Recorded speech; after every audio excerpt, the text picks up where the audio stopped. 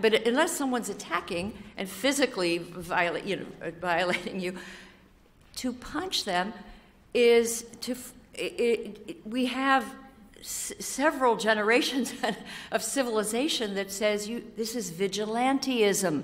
It is not the action of civilized person. And everybody, we have to live in a society. Okay, but here's the problem with going around punching people. I mean, just even think about the fact that I would have to sit up here and spend 5 minutes talking about why you shouldn't punch people.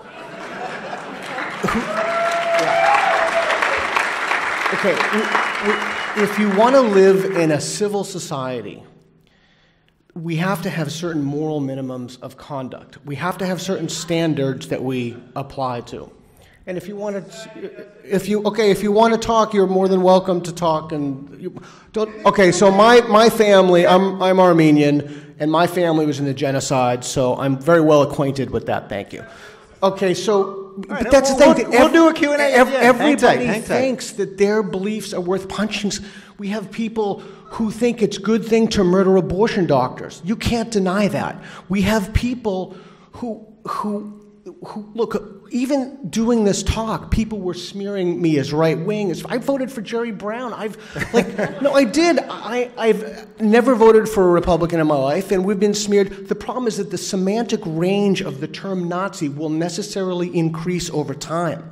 We cannot allow civil society to fall to the idea that if somebody holds a belief that's offensive, that we have to punch them. But even more than that, the problem is that doesn't give those people a chance to revise their beliefs. That doesn't give them a chance to dispel delusion. And this whole idea of teaching people a lesson, that's bullshit.